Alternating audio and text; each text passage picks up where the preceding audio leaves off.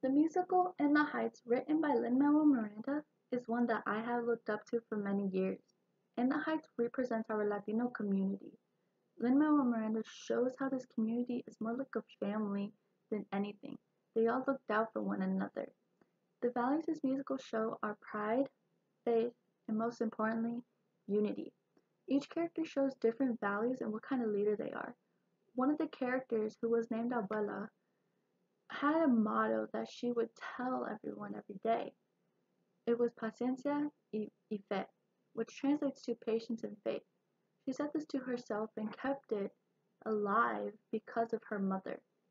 The main character, Usnavi, was taken in by Abuela.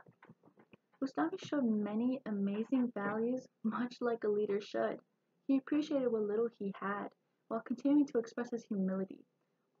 Usnavi represents the 25th NHI fundamental: approach people with humility and courage. All of these ethics can keep a person going that is in the Latino community. This musical has been a canon for me for a long time.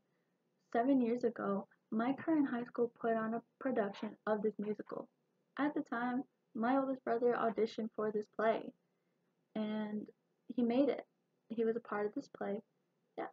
In a school that's not very Latin based, this musical was something he looked up to. I would have never heard of this if it weren't for him. My Latino culture never very present in my childhood. This musical, it opened my eyes to my culture and helped me build my appreciation. I didn't grow up to speak Spanish or know my culture as well as others do. But because of this, I've always wanted to be better. This musical is the canon of our culture, and I would like others to be aware of it as well. When I first watched and listened to this show, I only thought of one word: struggle. I looked into it more and went into depth. It's really more about the unity this neighborhood has. And NHI's 14th fundamental, treat people like family, is what this canon is all about and what our society stands for. Also, I believe chapter 8 in the book Third Reality, written by Ernesto Nieto, represents the faith that they had. They wanted the NHI program LDZ to go statewide, so they started with New Mexico first. They didn't know what would happen, and they really hoped that it would be a success because of past occurrences. But they had faith, and it all went perfectly.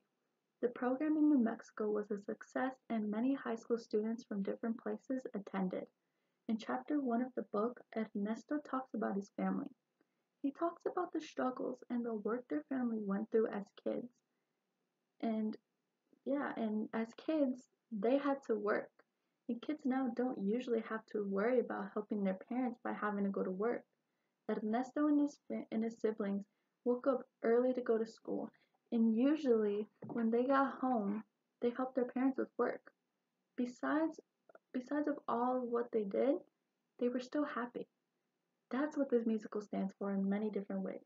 They were a family, regardless of blood relation, and that is what strengthened their community and just strengthened their relationships. Thank you.